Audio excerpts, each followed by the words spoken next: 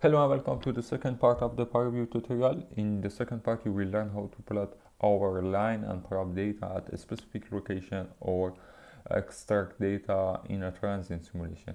Let us start. The next filter that I would like to introduce here is the prop data. You can choose prop on this bar, plot selection over prop location.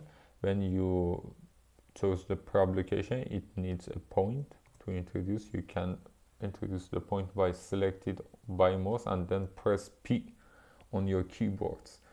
If you apply there, then you can see the point and the velocity and the pressure. If you go to the next time step, the value could be changed here, and just as an example, you can go to the another time step and you can see the difference between this value. You can also set the point here, so you can change it easily. If you change this one, you can also press apply and then the velocity and pressure field is changed at the spreadsheet view. So you can also do it by using the prop location function object in the OpenFOAM. The next is the plot over line. If you need to plot the data over a specific line, for example here, you can use this filter. I chose it from the first and I press apply and let's see what does happen. It tries to plot the pressure and velocity magnitude on the Y and also the position on the X. Let's see and check it again. It needs 2 points as you see here, and if we click on that, then we can see the first point is here and maybe the next on the corner. Yes, we can change it and set it the Y axis to be more appropriate for this study. Okay, I change it to here. You can also set the point. You can easily change it, no problem about that. If you would like to see, you can hide the first one, the moving cylinder, and then load it again. Okay, here you can, if you click on the plot, you can change it the properties. For example, the resolution, you can decrease it to the 200. And also it uses the point data. The X array name is the arc length. You can change the X array name to the Y position, and so you can change it to the point Y. Okay, you can choose also the variable here. We need just the velocity magnitude, maybe it's better, or you can also choose the UY. It's up to you. Maybe for me the UX is better. The line style, you can set it here. If you select the UX, then you can set it the line thickness. If you increase it, you can see, and the type, you can choose the dash, and marker style, if you need it, you can put the plus on that, but I prefer to set to the noun. And chart style is the bottom and the left. You can change it to the bottom and right if you have for the line chart or for the plot. Okay, for now the bottom and left is good. The title is, you can set it the velocity, just velocity, and you can show also legend or also disappear it. You can also set the left axis. You can say U met per second, and then you have the Y legend for that one. You can also set the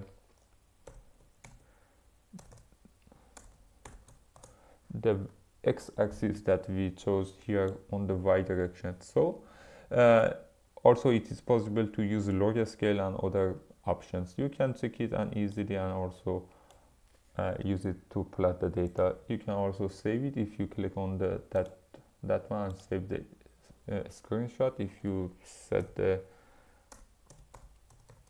a name to that figure, you can save all views or just a specific view that I mentioned it here. And if you set the resolution and then press OK, you will find new figures on the corresponding directory, as you see here. I again plot the velocity in the x direction at this section of this channel, as you see. Now I want to add another plot to this existing plot in this chart view, in this view. Let I select again the line chart, plot our line, and here I press apply. I come here, and for this one I chose the plot our line number 1 as a reference. I set it a copy from this one and paste on the second. And for the other properties, for the display option, I again repeat it, and now we have the same plot here, but I would like to change the cross section that I want to show the velocity. So I change it to the here, and you can also easily set the x value for this cross section. So you can see, we can also delete it, this one. You can see we have two different sections with two different velocity value, and of course we can change the color of this plot. We can the red. We can also even change the style of this line.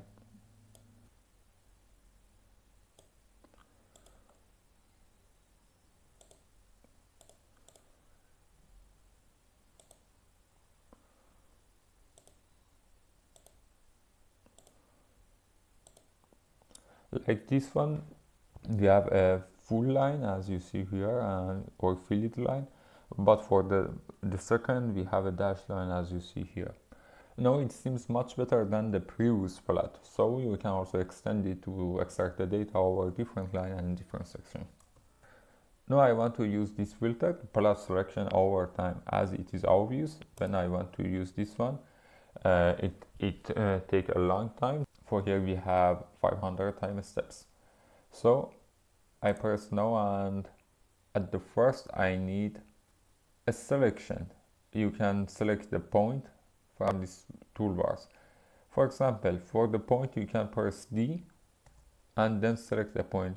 Just as an example, I select the point here. After that, if I choose this one, plot selection over time, I press yes, and let's see what does happen after a while. As you can see, after a while it can also plot the data over the time. The x-axis is the time and the y is the pressure and the magnitude of the velocity.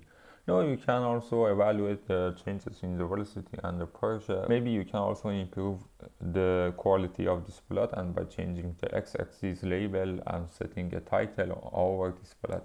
On the plot selection over time, you can find the ID of this point that you selected, and also the type of the data that we're gonna to read. We have a raw data that extracted over the time, as I explained it.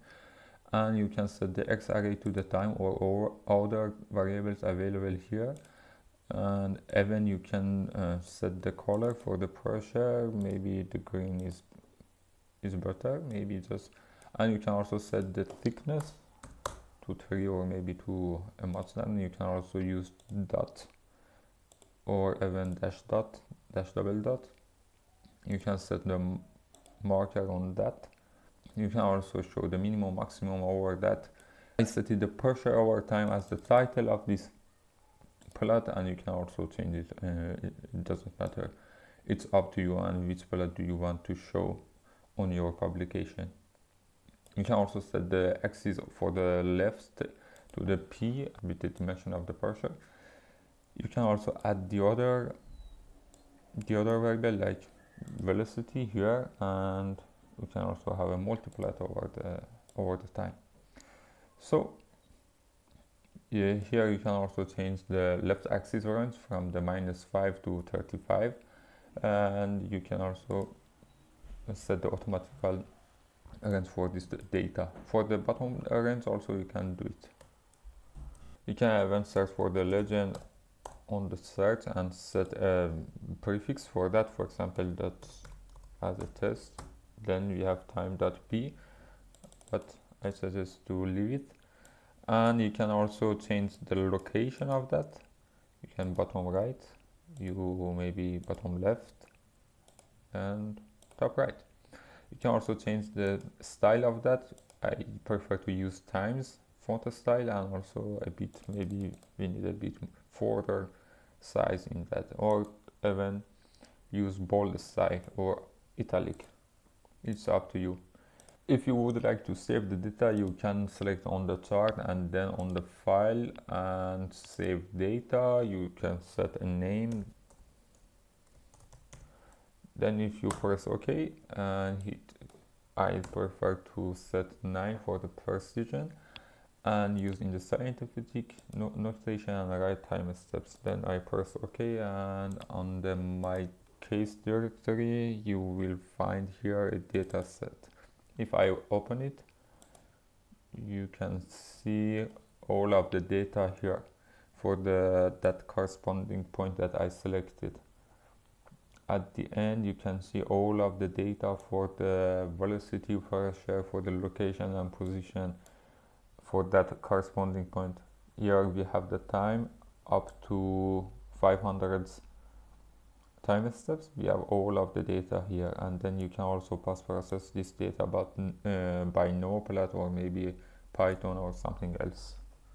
At the end, I would suggest you, if you want to see and access to the source code of this tutorial, you can visit our website, Hyperlysium website. You can also subscribe our channel in the YouTube to be updated about the new tutorial and video. If you have any question, please feel free to ask me, and until the next, be safe and goodbye.